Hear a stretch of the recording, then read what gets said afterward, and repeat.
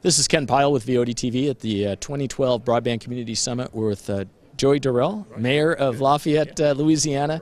Lafayette, of course, is famous for being one of the cities, a real pioneer in bringing municipal fiber to its citizens. Why don't you give us an update of where that project is?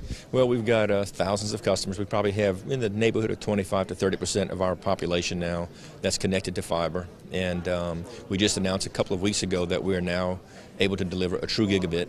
And I think more significant, or if there is anything more significant, but we can deliver now a true gigabit for $1,000 a month. And so, you know, what that means to hospitals and businesses, office buildings, things like that, our university. We already had a gigabit connection to every high school in Lafayette Parish, and every school in Lafayette Parish has a 100 megabit connection. And when we announced our gigabit connection, the true gigabit connection, some of the private schools are now, you know, we have one of our private schools that is our first customer of that particular connectivity, and because all their kids have laptops now, and so they wanted to really increase that bandwidth for them, and so things are going well. There are a lot of questions I have to ask, but let's stay on the education one for a moment. Are you seeing a lot of new applications, maybe blended learning, where the kids can actually go home, do the lessons at home, you know, and then come back to the school and get help there and so forth? Are there new applications like that? Well, I think that schools are working on that. You know, I'm not as directly involved in that as a school system is, but you know, we provide the connection. But I know of a school just last week, a group of kids connected with another school out of state. I don't think they were actually in China, but it was a Mandarin Chinese class. Okay. And we're working on something right now with the school system to where we connect our French immersion class, younger kids, to a sister city in Poitiers, France, and letting them solve problems together. Okay. So you know, there's some distance learning sort of opportunities like that are also very culturally rich, and a good opportunity there. But there's no doubt that the schools, in fact, this week, tomorrow, Todd Parks, who is the Chief Technology Officer of the United States, the Chief Technology Officer of Microsoft, the founder of Priceline.com, and some other VIPs will be in Lafayette for a Code Fest. And Todd Parks, who is, like as I said, the Chief Technology Officer of the country, chose Lafayette because of our fiber. So it's one of those things that, you know, we've gotten that kind of recognition from people like that who can come to our town, and the whole Code Fest is a challenge. It's a contest to write code that's connected, that is medically related, but in particular childhood obesity. And so whoever wins that contest will get $25,000 and some other opportunities.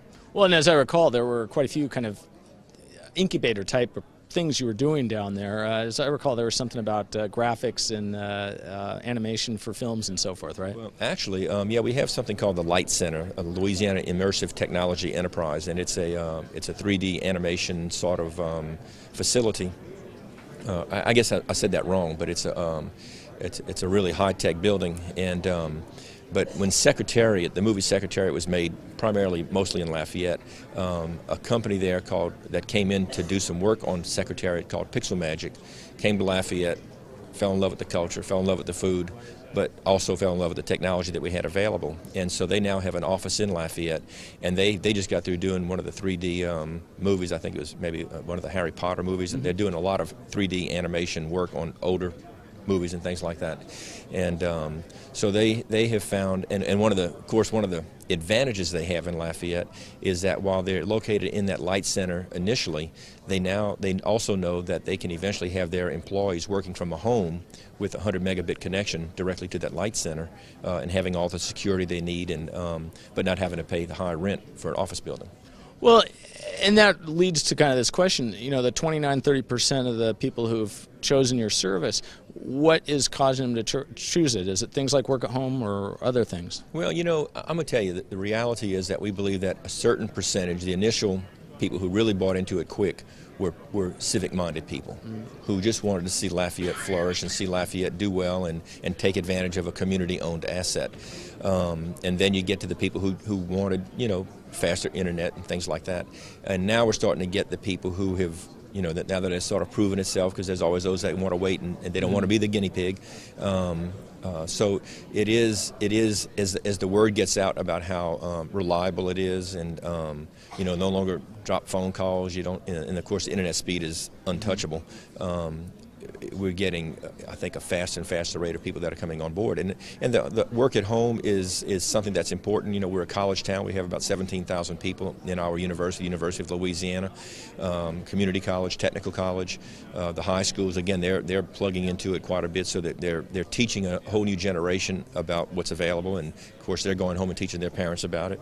Television, I told somebody the other day, with our Gigabit connection, that doesn't necessarily mean a lot to you and me as individuals, but Quad TV is out there, and Quad TV takes a Gigabit to get that kind of definition, you know, that kind of resolution. So not that I would go out and spend $1,000 a month for a Gigabit just to watch television, but it tells you the direction the world is going. And so I'm always curious about what's going to happen medically.